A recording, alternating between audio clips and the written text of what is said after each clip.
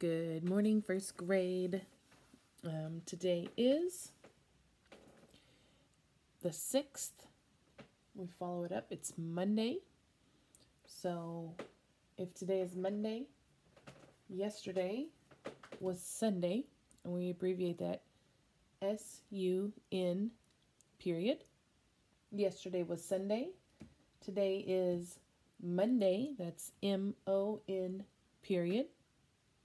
And that means that tomorrow will be Tuesday. That's T-U-E-S period. Tuesday. This is the start of Holy Week. Perhaps yesterday at your church, maybe your service talked about Palm Sunday with the palm branches. Part of your religion assignment this week will be to learn about Holy Week, and today it's going to start talking about Palm Sunday. So make sure that you are watching the video each day for religion. There's a link included, and I'll make sure to send it separately as well. Plus, there's something for you to wear every day, something for you to do every day, and something for you to share every day. So that will take us through religion for this week. Let's move into superkids. And here we go. You should be in your superkids word workbook on page 16.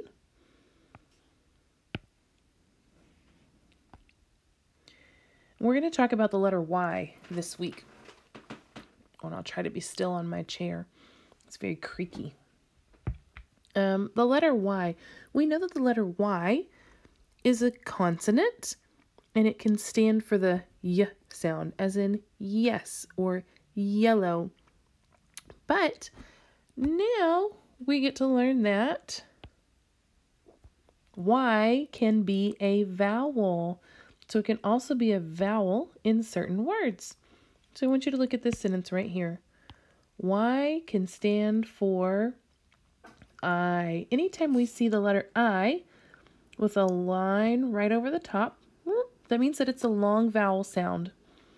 And it's reminding us with these two words up here. These are two words we know. We know by, my. So we can be reminded that those two letters, those Y's and those two words, are saying I with a long vowel sound. So anytime that we have the letter Y at the end of the word, and if the word only has Y as its vowel, if there are no other vowels in it, then I know the word will have the long I sound represented by the Y at the end. So on number 1 here, what is Sal doing? Right, he's crying. So the word is cry. C-R-Y. Cry. Cry. And how many vowels were in this word? Just 1. So right here in this little box, we're going to write a number 1. Cry. There's 1 vowel in the word cry, and the vowel happens to be the letter Y. Let's look at number 2. Number 2, Alf has already washed the dishes, and now it is time to dry the dishes. Dry. It may sound like a J, but it's actually a D and an R together. I. And we're going to spell that with that Y because it's coming at the end of the word. And we need to count our consonants. How many consonants are in this word? Only 1. Now, for numbers 3, 4, 5, and 6, I want you to complete it by tracing the letters on the handwriting lines, adding Y to each word, and making sure that you write the number of vowels that each word has. Make sure you read the word aloud to yourself.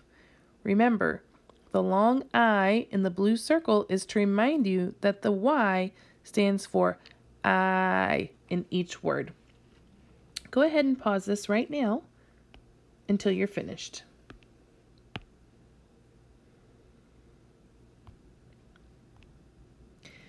Now you should be turning the page, or maybe sliding over, I'm not sure which one, I can't see your books, to page 17. And we're going to learn about another way that Y can be a vowel. Oop, I gotta scoop my papers over. So, we're going to do the same thing as before.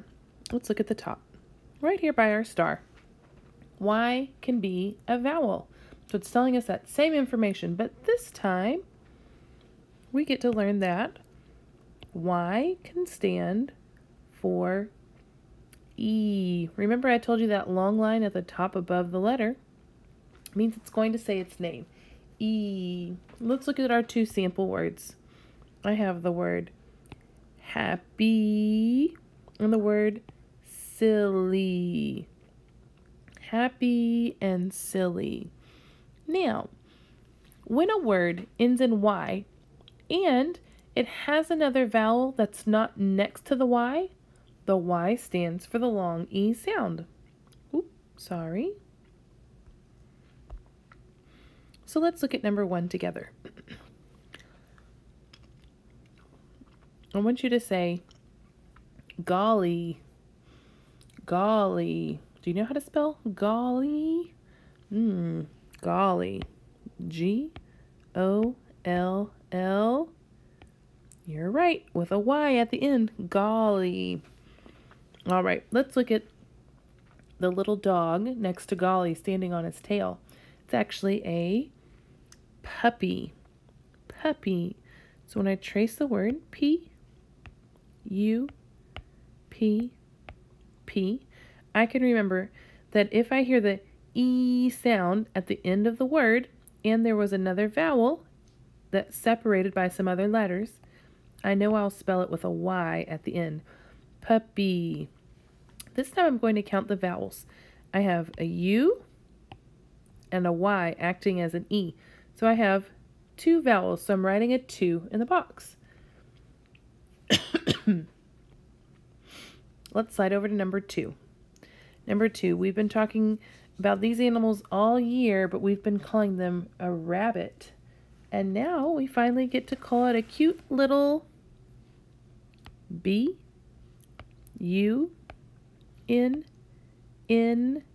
And because my U is my other vowel, and there are other letters in between, we're going to end in a Y. And the word is bunny. Bunny.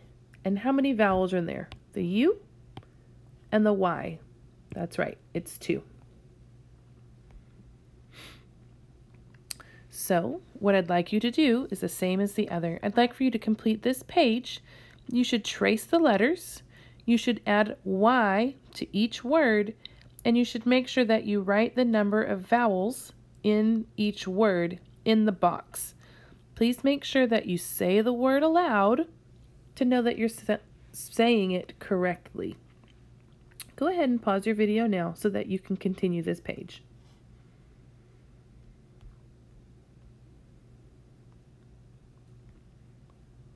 This is a reminder. Fry, like fry an egg, will make the long I sound. And puppy, the cute little puppy, is going to make the long E sound at the end because there are 2 vowels. Let's go ahead and go on to page number 18. Let me turn my page.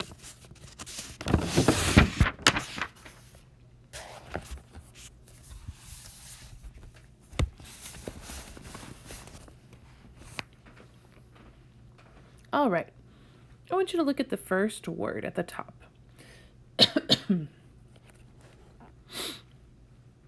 How many vowels are in this first word? Oh, I forgot again. Markup. All right. Here we go. How many vowels are in this first word? There are 2. What are they? U and Y. U and Y. So I want you to write the number 2 in the box. Now, when a word ends in Y and it has at least one other vowel that's not next to the Y stands for long E. So our word is hungry. Hungry. I'm going to circle this E to show which sound the Y is making. Hungry. And now I'm going to draw a line from the word to the picture that it matches. Sal is hungry. Let's look at number 2. How many vowels are in this number 2 word, the second word here? Just one vowel. So I'm going to put a 1 in the box. When Y is at the end of the word and it's the only vowel in the word, it stands for a long I. So the word is cry. Cry. What sound do we hear at the end? A long I. So we're going to circle that that letter here. And then we're going to draw a picture from the word to the picture that it matches. Cry.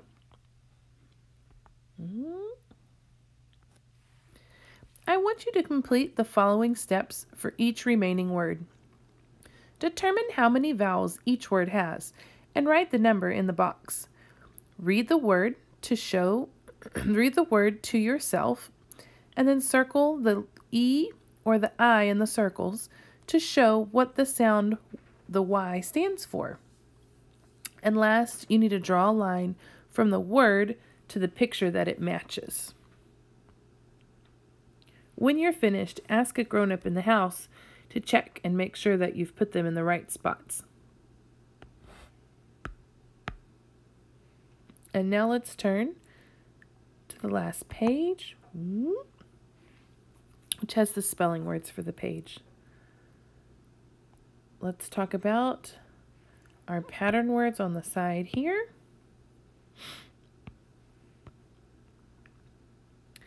The first set of pattern words all end in the letter Y. Remember, if it's the only vowel, it's going to make a long I sound. So my words are buy, fly, cry, and try. Next pattern is E-L-L-Y. E-L-L-Y. Remember, I have 2 vowels this time. 1, 2. And when I have 2 vowels, we're going to make the long E sound. E. So number 5 is belly. 6 is jelly. And 7 is smelly. And our last pattern is U-N-N-Y. I have 2 vowels, so it's going to be unny. So here we go. Number 8 is bunny. Number 9 is funny. Number 10 is sunny. Sunny. Let's look at box number 1 here. This is a gross looking fly. F-L-Y. We don't have to do anything else to that. I want you to look at numbers 2, 3, and 4 and decide which of the spelling words would be for each of those pictures. Make sure that you spell it correctly. Make sure that you look at the words over here so that you know how to spell them correctly on your page. And that will complete page 19 for today, and that's all that we're doing in the word workbook. And the last thing we're going to do is to read through the story on your backpack page. I'm going to go over the words first for the Super Kids Super Short.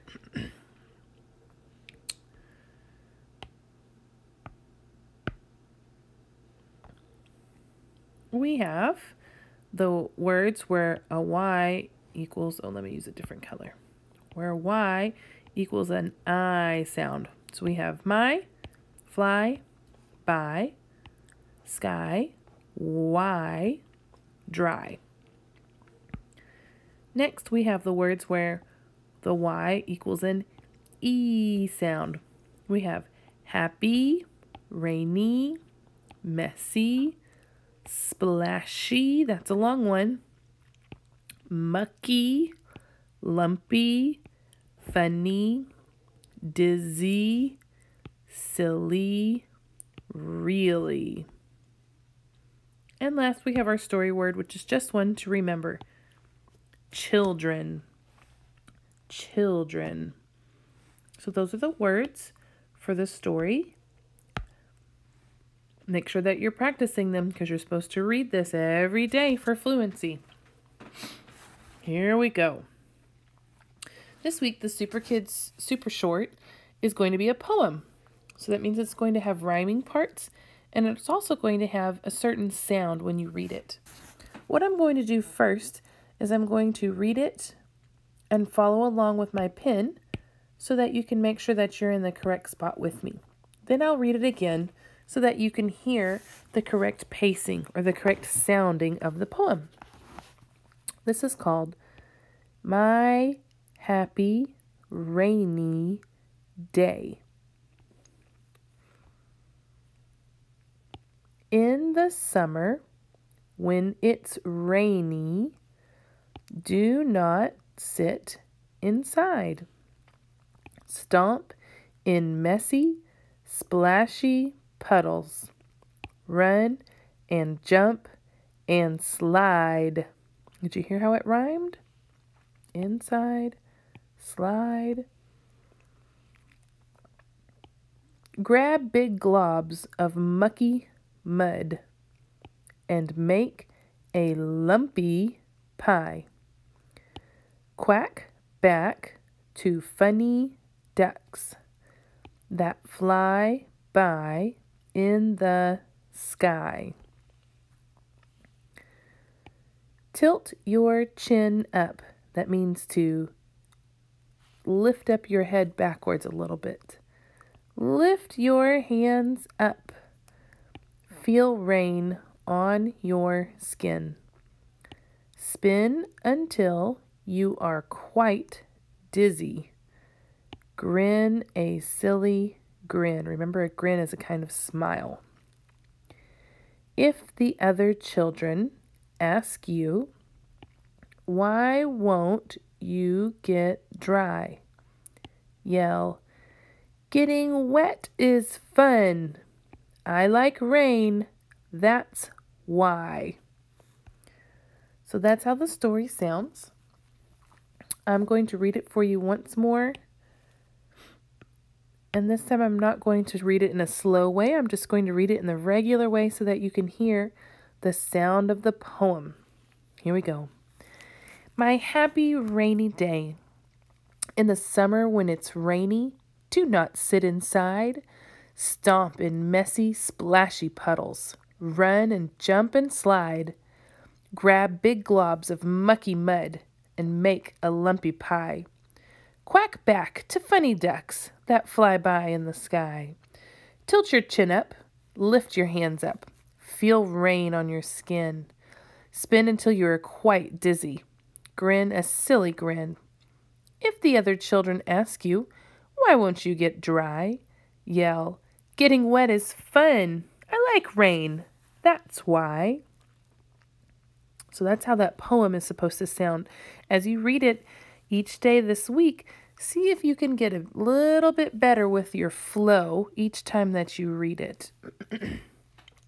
Remember, this story is in the backpack page, and you don't need to do any other work in the backpack page except for reading this one for today. The last thing that I want to show you, let's see, I'm going to talk about the math. Today's math is a review. It's sort of like a review before the test. If we were having a test, we're not having a test. So if you've already picked up your math workbook from school this week, then you can just open up to page 371. Otherwise, you can print it out from the PDF that was sent. On numbers 3, 4, 5, and 6. If you don't think that you need to use this, you don't have to. But if it's something that you think will help you, then you absolutely can use it. On number 7, you do not have to make a 10 to solve because we didn't talk about that way. but we do still want you to solve 13 minus 4. So just make sure that you have an answer here, solving it the best way that you can. On number 8, we've talked about fact families a lot this school year. So everybody should be able to fill that in. Just remember, a fact family, you can only use the same 3 numbers. So you can only use the 7, the 8, and the 15. But you have to put them in the different orders to show how the fact family fits all together. And then you should do 9, 10, 11, and 12. And just write your answers down. If you can't print and you haven't gotten your book, you can just write the answers down on a blank piece of paper and send a picture. The last thing I want to remind you is that we'd love to see a picture of any of the things that you do this week for religion. Remember, there's something for you to wear each day, and we'd love to see a picture of you. And on that note, we'll see you next time. Bye-bye.